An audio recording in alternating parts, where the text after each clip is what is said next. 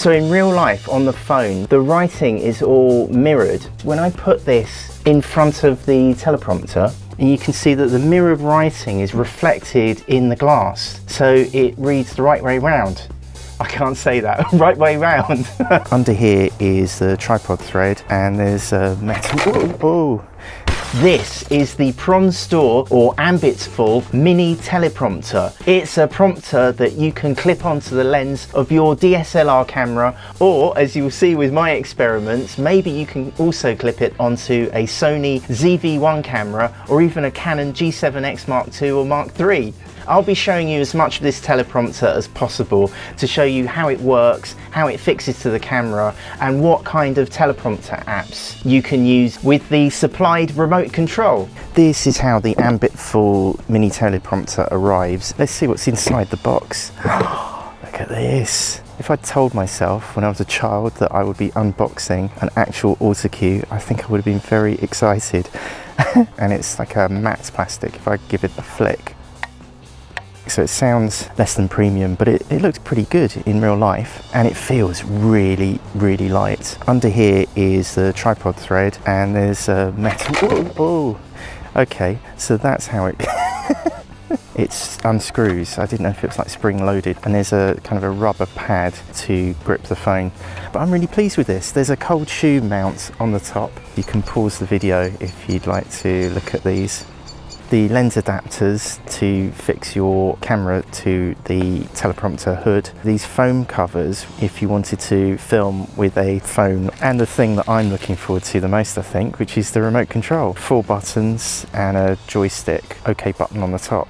And it takes 2 AAA batteries. Now I'm feeling quite brave, or possibly incredibly stupid, but I'm going to put this ring onto my Sony ZV1 camera. I have a 52mm lens adapter ring, but it's stuck on. I mean, it's literally stuck on with a sticky pad. I don't think this is going to work, but I'm going to try it anyway, just in case you're wondering if you can mount a Ambitful teleprompter onto a Sony ZV1 with just a stuck on lens adapter ring. So I'm recording on the Sony as well, before I inevitably smash the thing. You can just slide the hood onto the ring like this. And if I look into the lens, I'm in really harsh daylight here, so it's not the best test. We'll take it indoors and do this properly in a moment, but I thought it might be more picturesque out here. Now what I love about this is it actually looks like a TV camera now. I grew up in the 80s and 90s wanting to work in TV, and this, I mean, this really looks like a TV camera now. The entire weight of the teleprompter and my chunky case phone, it's all putting the weight on this ring of double-sided sticky tape. I think having the rugged phone case is probably a good idea if this suddenly tears off and collapses to the ground. Sorry, my dog's going nuts, digging a hole. If I suddenly fall out of shot, it's because I've fallen into Casper's hole here. So the Ambitful mini teleprompter, or Pronstoor teleprompter, is holding out really well. Let's get it indoors now. So welcome to the happy hut, and I found, whoa, nearly dropped it. I found my old Android phone, and I've put onto this the Parrot teleprompter app. There's a link to that in the description. There are all kinds of free prompter apps. I've got my camera here. Hello, this is what the shot looks like before the prompter hood goes onto the camera. Now the trick is to get the ring to slide into the clip on the back here. Try and get my camera around so you can see what's going on. There, so it clips on like this, and because it's on this round hood clip, you've got to kind of straighten the prompter, and there I am. Hello. This is what the picture looks like with the hood on. So to me, this is looking good. But what do you think? Leave a comment down below. It is so nice to not to look at a TV style autocue rather than a tiny lens. So with my Parrot teleprompter app, I'm going to click on settings, and then I'm going to turn on mirror mode. And then I'll explain how this works, just in case you've not used an autocue before. So in real life on the phone, this is what it looks like. The writing is all mirrored. When I put this in front of the teleprompter, I'll slide this into the phone holder, and you can see that the mirrored writing is reflected in the glass. So it reads the right way round. I can't say that, right way round. I'm going to straighten the teleprompter.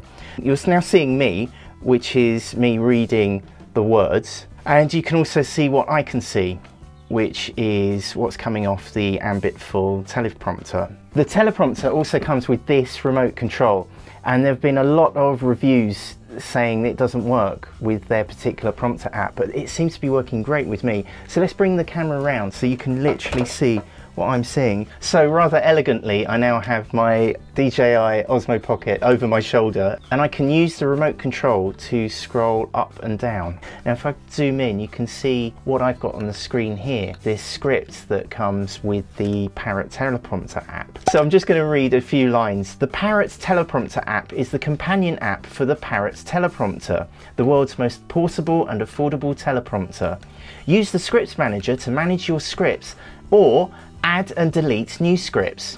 You can adjust various scroll settings by selecting the gear icon. Wow, it feels so much easier to actually deliver to you into the camera lens, down the barrel, rather than what I usually do, which is to try and remember what I'm trying to say, and then I'm sort of eye flicking off to the monitor on the side to see if I'm in focus or check that the thing is recording anyway. It is so much easier and more reassuring to have words in front of me and to make my eye line meet those words. Now this is incredible. I downloaded the Chrome Remote Desktop app and I've linked it to my computer here, and incredibly it's sending what's happening on Chrome on my computer to my phone. Now obviously I need to make the text supersized so I can read that straight off my computer screen, and I can scroll it with my mouse while I'm delivering the script. But I still don't have the text as a mirror image. You can see it's back to front. So then I got another Chrome extension which is called Mirror. I'll leave a link in the description. I'm not sure how safe this extension is, but it flips the Chrome tab to be a mirror image.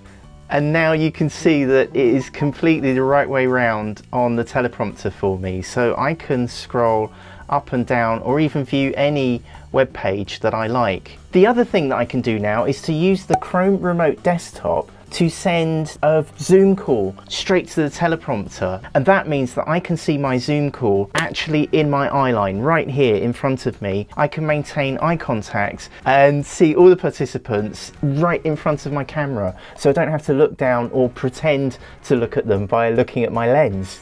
Of course, if you want to buy one from Amazon, the links are all in the description, and I'll put all the links to the apps there as well, and I'll change those if I find any better ones. Good luck with your autocue teleprompter Ron Burgundy style reading. Stay classy, San Diego.